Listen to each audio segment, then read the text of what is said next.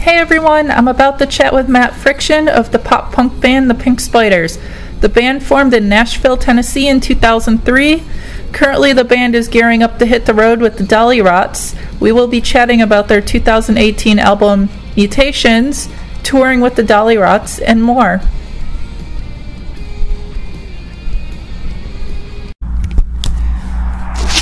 Could you start by introducing yourself? Yeah, this is Matt Friction from the Pink Spiders. This weekend you're going to perform at the 25th anniversary for the Vans Warped Tour in New Jersey. What are you looking forward to most? We did 2 summers on the Warped Tour in 2006 and 2008, so kind of pretty familiar with the whole fiasco as it is. It's just a whole lot of fun. It'll be kind of weird to do just for one day.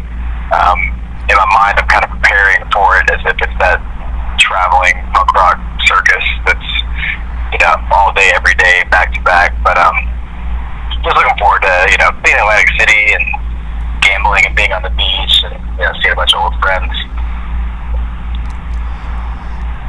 How do you feel about the whole tour ending, by the way? I guess, kind of mixed emotions. Like, I haven't really followed it since we have really been touring for a while, so I hadn't followed it as closely as I had, in the mid-2000s. But, it's an institution, and, it'll be missed. So last year you released your album Mutations. Can you tell me about the album and your time in the studio, and then is there a favorite song? Yeah, we made Mutations. We started working on it in 2016, kind of around the time we did a reunion show for the 10-year anniversary of the Teenage Graffiti album, and it was supposed to be just a one-off thing, and kind of surprisingly to us, there was a lot of demand, and a lot of people came out for that show, and there was kind of a lot of excitement around it, so we're working on some new songs and some music, and then by 2018 had it all wrapped up. We tracked it in Nashville, which was actually the first time we'd done that since our first album, Hot Pink. All the other albums had been done in New York or LA or Atlanta or somewhere else. So that was cool, just doing it like down the street in East Nashville with some friends. In terms of favorite song, probably Black Dagger, which actually was the first single, was probably my favorite song from that album. It was one of the older ones. It was a couple years old. It had kind of been reworked a few different ways, and finally it seems like we got it right for that recording. I know you've been touring a bunch since the album came out, but have you been working on writing new songs for a follow-up? We are going to put out a single this fall. It's like a 2-song single. We've been kind of debating whether or not we want to do another full album or just kind of singles. And so I think we're leaning towards that right now, just being able to put out more new music more often rather than like the whole album cycle thing seems to be kind of a dated approach where you put out 10 songs and you tour on those 10 songs for a year and a half or so. I don't see bands doing that as much. And it's just kind of gives us some flexibility since we're kind of doing everything ourselves these days and releasing the music ourselves. We just can put out stuff whenever we want to, which is kind of nice. Yeah, I saw you did like a thing where the fans just donated money to make the record. I forgot what it was. Forgot the word. Kickstarter. We crowdsourced it with Kickstarter. But I see a lot of bands doing that now. Yeah, it's awesome. Way better than being on a label. Yeah. In a few weeks, you're going to hit the road with the Dolly Rots for the Pink and Black and Fun All Over tour. How did this tour come about? And I think I saw that you've done a few shows with them in the past, but never a tour. Yeah, we've known each other, been kind of mutual fans of each other's bands for a long time. And I guess it kind of started because we were on tour and they left us a note on one of our posters. I can't remember where it was. I think Cleveland maybe, to say that the Dolly Rots love you. And I was like, oh, I love that band. I miss them. And we kind of started keeping in touch, like, you know, messaging and emailing and stuff.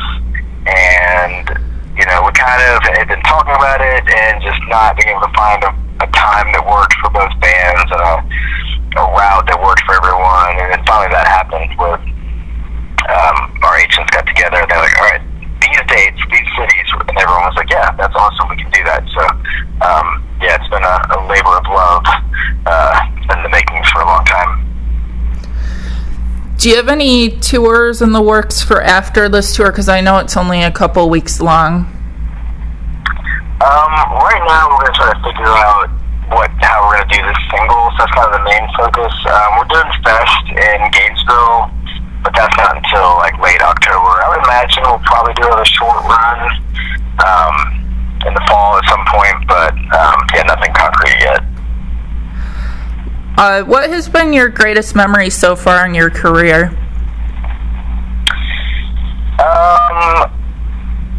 I don't know, there's a lot to choose from, I guess, in terms of my favorite memory. We played a show at Dodger Stadium in the outfield after a Dodgers game, which was a big deal for me. I grew up a Dodgers fan, and we had to sing Take Me Out to the Ball Game in the 7th inning stretch on the dugout, and do a bunch of cool stuff with that. So that was pretty special. You know, all the big tours were a big deal to me because we'd done it on such a low scale for such a long time that it was nice to actually be able to do it like the real way, I guess. Yeah, and, you know, the original showcase was kind of just a pretty life-changing moment too. The Viper Room show, those are probably the big ones for me. And since forming the band, how do you feel the music has changed, and where do you see it heading in the future? I think it just changes just from, you know, having a different perspective and being a little bit older. I don't really write with any intention to kind of change. I'm really still trying to write the perfect Pink Spiders song, which is a kind of hard to describe sound, but I think it's pretty like definitive in my mind. Yeah, I write songs in other genres for other things, but like this band has its sound, and you know, probably we'll just keep doing the same thing and try to get better at it. What would your dream tour be? Like, who would you like to tour with, and what country or countries would you like to tour in with them?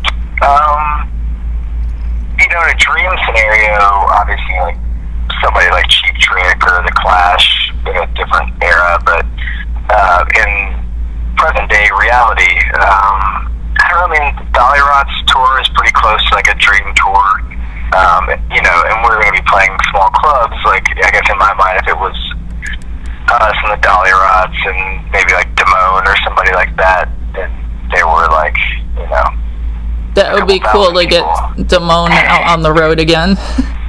Yeah, Damone's one of my favorite bands, and I'm glad they're kind of toying around with doing some more stuff. I know they have a show coming up, so I hope that they make more music too. A lot of people wish that they would. Like, maybe one day they'll do it, and then you can all tour together. Yeah. Do you have anything that you want to add or tell your fans? No, I hope we see him at Wolf Tour, and if not, we hope we see him on the road in July and August. It feels like we were just on tour, but when I look at the calendar, it's been half a year, so it's good to get back out there. Thank you for taking the time to chat with me today. Yeah, my pleasure. Thank you to Matt Friction for chatting with me today. Be sure to check out the Pink Spiders on tour with the Dolly Rots in July and August. For more information on the Pink Spiders, head over to thepinkspiders.com.